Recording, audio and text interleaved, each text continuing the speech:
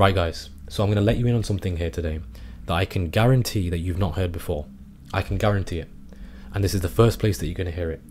And I can promise, I can assure and I can guarantee that if you stay till the end and you apply what I mentioned in the video, it is fundamentally impossible that your trading cannot improve. It's impossible. And if it doesn't improve, after at least a month to 3 months of application of what I'm about to tell you in this video, you can come back in this video and you can put it in the comments and you can expose me. Because if what I give you doesn't work, I'm a fraud and I'm a fake. I'll put that out there, clear as daylight. Let me begin by this. A lot of people, and I've sat with some extremely high level professional traders outside of our ecosystem, futures traders, options traders, stocks, FX. I've been to dinners with these people and their emotional intelligence is on a different playing field that you can even imagine. Way beyond what you can imagine, way beyond what you can comprehend. And when I first came across this, I did more digging into this, right? And I figured out my answer is not in the markets. I knew what I needed to know. And this is a question to every single one of you. How many more accounts are you going to fill? How many more accounts are you going to lose money on? How much more confidence are you going to bleed? How many more systems are you going to try? How many more mentors are you going to learn from? How much are you going to keep refining and refining and refining before you actually get profitable? You've been trying it for so long, yet you're still not seeing a penny from your craft. And it's frustrating. I was literally there. And I'm not saying this to sugarcoat things or to make you feel like I relate to you. I'm not trying to do no sneaky tactic here. I'm just fed up of seeing people lead themselves astray because they're listening to absolute muppets who have no idea what they're talking about. And I'm sick of it. What's important to understand in this video? Now this is putting aside, this is very important that you listen to this part fundamentally. This is putting aside that you know what you need to know in order to become profitable. Really understand that. This is putting aside that you know what you need to know in order to become profitable. What do I mean by that? Every single one of you watching this, you can test this right now. Go and choose any instrument in any market that you like. Go back to 2 years from the time that you're watching this video. Rewind 2 years and just test it. Back test it, okay? Now I've done a separate video on back testing. A link to that is in the description. But go and back test that anyway. And I want you to see, can you acquire positive results over 2 years of doing so? Can you do that? So pause this video and go and do that now and then come back to it. Once you've done that and you can see that you can actually acquire positive results from testing any instrument in any market of your choice, you have proven to yourself that you know what you need to know from a technical standpoint to achieve profitability to whatever degree that is, which improves with the proper and the right experience and the right seasoning in the markets. So if you know what you need to know from a standpoint of technicals, why can you not replicate, I'm not meaning to the exact same amount of course, but give or take, that same performance in the live markets? How much more ignorance are you going to place on this matter and this issue before you realize that the answer is in here? The reason you can't replicate that performance in the live markets to any degree near to that is because your emotional state has not actually been worked on in the slightest. Because if it did, you'd be able to compose yourself in the moment and it wouldn't be your psychology doing the trading for you. Your negative psychology, let's just state it as that for now. So you don't realize this, guys. It's your psychology doing the trading for you in the markets, whether you like it or not. It's either going to be positive psychology or negative psychology. That is the facts of it. In the end, that is the driving factor of all your decisions. So let me make something extremely clear now and really listen to this part now. This is very important, crucially important. And I can guarantee that if you actually apply this and you listen to this properly, watch how your trading changes. Isn't it common sense, and don't you ever think it's logical to ask yourself, where do all of the trades that you take or you don't take, like how does that actually occur? How do you choose whether to stay out of a trade or get involved in a trade? It's something called decisions. So your decision making ability determines whether you get involved in a trade or whether you stay out of a trade. Correct? Correct. So if your decisions are the anchor point by which you get involved or stay out of the market, meaning whether you either make money or you lose money, wouldn't it be common sense to ask where your decisions stem from? Well, they stem from something called your brain, which every single one of you hopefully have. Now your brain is split into two hemispheres, your left and your right.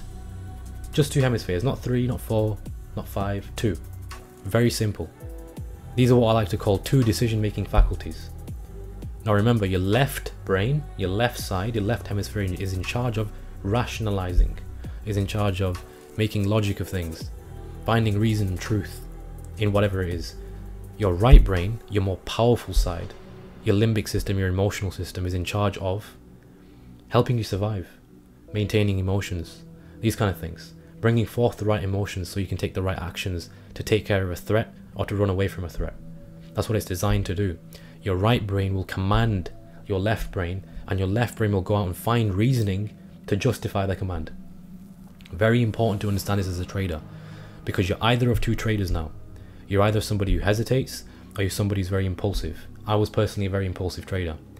What I didn't realize is, why is it that I keep getting involved in trades that in hindsight I keep regretting, and I know I shouldn't be taking them, I take them anyway? Why is that? And I kept trying to find my answer in the market, and it wasn't there, but the market was speaking to me, which I'm going to talk about in this sheet in a second.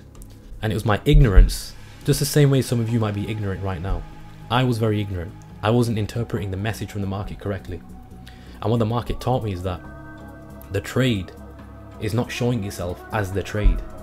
It's showing itself as a reflection of my biases, my beliefs, my programming, my emotions and thoughts. All these things combined together in one pot. See it as different paint colours. And imagine you get a brush and you mix them all together and you paint something with it. And you paint a trade with it. The trade that you see is painted with your biases, your beliefs, your programming, your perception, and all these kind of different things. It's all one potion. Now, a lot of you have either got negative versions of these or positive versions of these. Again, the majority of you have negative versions of these because you've not worked on your mind. Now, what's very important to understand here is this. What you see on the market is a reflection of all those things. So if I'm an impulsive trader, all I'm seeing on the screen is a reflection of my inner world. If you don't work on this, that's never going to change for a fact. So what you're seeing on the screen, and two traders are going to see it differently. The impulsive trader will see an opportunity or perceive an opportunity as an opportunity to make money. They'll never look at it as an opportunity to lose money. Why is that? Because they're stuck in a bias. Where does that bias stem from? Right? This is the psychology that you got to go down. You got to reverse engineer all of this. For someone who's hesitating trader, they're always going to see an opportunity as an opportunity to lose money. Whereas all they need to do is they need to hedge that. They need to turn it around and think, well, yes, this could be an opportunity to lose money, but it could also be an opportunity to make money as well. Myself, what did I do? I was like, okay, every trade that I'm seeing, yes, if it's the plan, which doesn't mean it's worth taking, and I've done separate videos on this, and I'm justifying the trade. Why? Because I'm seeing every trade that shapes up, I'm perceiving it as an opportunity to make money. But why am I not looking at the latter? Why am I not looking at the opposite, that it could also lose me money? Even though I tell myself all the time, yeah, I know I accept the risk and all these things. All bullshit. I would convince myself I did, but really my mind was gravitating with this magnetic force towards what if the trade makes money. So why did I have that bias present? Because I'd valued money too much. Why did I value money too much? Upbringing, beliefs, programming, image, self-image. Okay, very important, and we talk so heavily in Rewired about this. You guys have no idea in the world what you're missing out on. Absolutely no idea at all. I've gone through so much psychological content I cannot even explain to you. If you guys were to even fathom or come close to how much content I've gone through and how much of it was useless and irrelevant, I can't even express it to you. In nowhere, none of the content that I've been through, whether it's Douglas's work, whether it's Brett Steenbarger's, whether it's Randy Howell's work, which are all, by the way, I'm not taking away from them, fantastic content that they've got. But there's no practical information as to how to rewire your mind in a set chronological way, in an ordered fashion that applies to everybody. So as great as their work is, there's no practical solution. There's a lot of, okay, this is what's wrong, that's what's wrong, this is why you think the way that you do, this is how you should think. It's telling you what you should do and why things are the way that they are, but it's not actually giving you actionable steps to achieve that. We've spoken about this in a lot of detail in Rewired, so all of this comes back to image. My image of how I viewed myself. I viewed myself as someone who'd feel more powerful if I had more money. Because money is power, which is the truth. But what is the point of having that power if you can't handle the responsibility of increased power? And how can you handle the responsibility of increased power? Discipline, daily action. Remember, let me give you guys an analogy really quick. Imagine if you're chasing a cat and you're running after it. It's going to run away. How is the cat going to come closer to you if you're running after it? The cat represents your goals. So what's going to happen here is if you stay rooted and you stay firm and you become a person who's got this magnetic energy where the cat comes towards you, it's not going to be a problem now, is it? Your goals are the same way. If you start running after these things and you put them on a pedestal, you're saying that they're higher than you, which means you're not the person you need to be or deserve to be to actually achieve them and attract them into your life. This is why we say you've got to be the person before you are the person. It's all about self-image. Write down all of the traits, all of the personality traits. Write down all of the habits that the multi-millionaire, wealthy version of you will have. I'm not talking about, oh, but when I'm that person, I'll have businesses. No. Write down what personality traits and habits that the multi-millionaire, wealthy version of you will have. These are all free. Habits and personality traits are free. Write them down. I remember at the time I had 18 of them that I'd written down, and I was only embodying 3 of them. How can I expect those goals that this wealthy multi-millionaire individual version of me is going to have achieved in his life to actually come to me if I'm not embodying 18 out of 18 of those traits and I'm only doing 3? You think the universe is going to find you a deserving person, a deserving trader, if you're only embodying 10% of what you need to be embodying? How is the cat going to come towards you if it hates you? If you're not the kind of person the cat wants to be around? Remember, your goals are just like the cat. Don't run after them. Instead, be the person that you need to be, and they will come into your life with the correct work. Remember, the law of attraction doesn't work if you don't work. So, the little scribble part that I've got on represents the trading glass. And as you can see right at the back is the trade. So there's the trade that presents itself, but then there's an extended version of what you see. And what you see is a reflection of the very things that I mentioned before, that are either positive or negative. And for 99% of you, they're negative. And they're always going to show up as a reflection of your inside world. So until you unwire all of the negative beliefs, all of the negative programming, just like I just mentioned now with the image, until you unwire all of that and then rewire it, you're always going to see the trades as of what you're thinking in your mind at that moment, which is mostly emotionally driven. And you do not realize this, still ignorant to it. This is why you're still blowing money on funded accounts. This is why you're still bleeding your capital and your confidence, and you're getting advice from the wrong people. I am absolutely fed up of this, hence why I'm making this video. There are so many misinterpretations out there of what it requires to be a successful trader. People telling you nonsense like, track your strike rate, or follow your trading plan. No, don't track strike rate, it's pointless. Follow your trading plan well, not just following it blindly. Don't backtest because it's not going to give you any confidence at all. I've done videos on this. Go back and watch, this is very important. And I do not come out and say these things if I haven't got full experience with it, along with 90 to 100 other students that I've coached that are proof of this, and I've got data on this. So I've got actual experience on what I'm talking about here, otherwise I won't come out and say this. And I'm not saying this from a point of arrogance, I'm saying this from a point of passion and also frustration at the same time, because people have been led astray. You will make more money, guaranteed, doing what I've mentioned in this video than you would trying to find an answer in technicals in the charts, or trying to change your system, trying to refine this or refine that. I'm all for refinements, but they've got to be the right refinements. And if you've been refining these things for so long, then clearly your refinements ain't working. So you've got to refine other things in your mind and change cogs in your mind that have never been changed. They've gone rusty because you never bloody use them. Remember, which one are you? Are you a trader that's very impulsive? Are you a trader that's very that you hesitate a lot? Which one are you? Figure that out first of all. Once you've got that, what you want to do, and we talk about all of this in Rewired. Again, I'm not going to give this all away here for free. Write down and track the common thought patterns that you have before you make a decision that you regret. Whether that's a decision to stay out of a trade that you should have got involved in, or whether that's a decision to get into a trade that you should have stayed out of. So replay that again and really understand that. That's what we categorize as a regretful circumstance. You need to figure out what exact thoughts that you're having before you come into those regretful circumstances that are losing you money. So once you've figured out the common thought patterns that you're having, all you want to do next is, once you've figured out what those common thought patterns are, because remember, thoughts lead to the generation of emotions. Emotions have an electrical charge. They generate certain actions. So they motivate you to take certain actions. The same way if somebody annoys you, you start thinking things, then you start to feel emotions of anger, then you take an action out of anger. And this is a common repeated cycle. This is why you're still repeating the same exact reality. You're experiencing the same thing again. You're still experiencing losing. You're still experiencing losing accounts, losing your confidence, and all of it, like I mentioned, because the thoughts have not changed. This is not rocket science. Please get this into your head. So you figure out what those common thought patterns are. The next time that they initiate before you take a trade, you know, as a trader who deals in probabilities, as you say, from a probabilistic standpoint, those thoughts are expensive to have because they cost you money, they cost you pain, and all these kind of different things as well that you don't want to experience. Your brain has to form new neural circuitry around this to help you survive from emotional pain of some kind, and you have to train it to do that.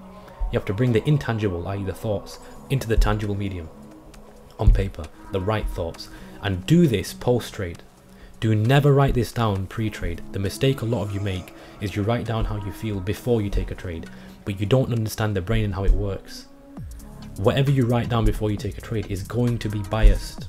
You're going to tell yourself that you're feeling calm. You're going to tell yourself that you're feeling probabilistic, you're neutral, and all this absolute BS. It's all bias driven. Once the bias has eliminated and disintegrated after the trade outcome is completed, whether it's a loss most of the time, which it will be, then you will see things for what they are. Then you write down exactly how you were thinking before the trade, what dialogue you were having, what your body's physical state was like. We talk about this in Rewired and we call it error thoughts. There's so much more coming for 2.0. We're developing so many different things. I'm telling you now, you guys don't understand what you're missing out on. You'll sleep on it because, oh, it's £800-900 or £1,000, which is going up, by the way, on March the 1st, very, very soon by the time you see this video, and even more in the future when we add more things in to help make you more money, which is extremely clear.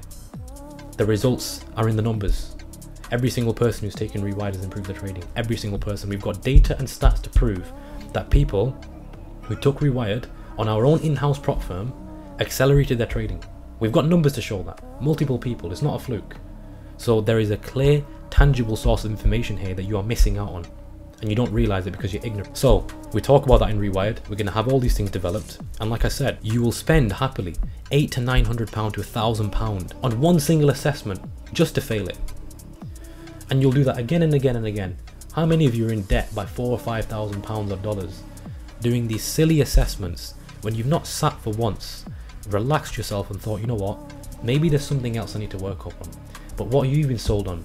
You've been sold on, when you get knocked down, get right back up. It's the worst advice possible. When you get knocked down, stay down. Understand why you're down in the first place. Self-assess, so you get back up the different person and you're not a headless chicken. So we speak about all these things, like I said, we call them error thoughts, okay? And there's a specific way that you can bring about awareness to these that we talk about very in depth in Rewired. I say we, of course Mark's talked about this very heavily in Rewired himself as he filmed it, and he actually built it himself. So he speaks about that, okay? Now if you don't have awareness to these things, how are they ever going to change? That's just like having the engine management light or the oil light coming on in your car and you're simply putting duct tape over it. What's going to happen? Eventually the car's going to get even worse and you're going to have to obviously spend more money fixing it because you ignored the problems in the first place. The same way that your body gives you signs of illnesses or disease, but you choose to ignore it. You choose to ignore it, and then the universe punishes you in a harder way. So you realize it. Please don't be that person. Please don't be that person that carries on losing money, and your lessons have to get harder and harder because your stubborn self doesn't realize how to fix them, and you're not actually putting the ego aside and thinking, right, let me actually listen to what Ibby's saying here. Let me listen to what these guys are saying, and maybe my trading can improve. Pay the price now so you don't pay it later, is my advice. So once you've assessed these thoughts and they appear again, you know they're expensive. You know from a probabilistic standpoint they're going to cost you money and pain as well. All you've got to do is hedge against them. Because now you've got the intangible into the tangible, sorry. That's how your brain processes information, by emotion. If you leave your thoughts intangible, you're never going to change them. You need to make the intangible tangible and physically change it. Physically see, right, these cost me money. Next time I'm having these thoughts when I'm looking at a trade that fits the plan, great, but I know I shouldn't take it because of its risk level. And my biases, my beliefs, my programming isn't pulling me into the market to take a trade because I know this is going to lose me money. Once you experience that 3 to 4, 5 times, your brain now builds new neurocircuitry around that.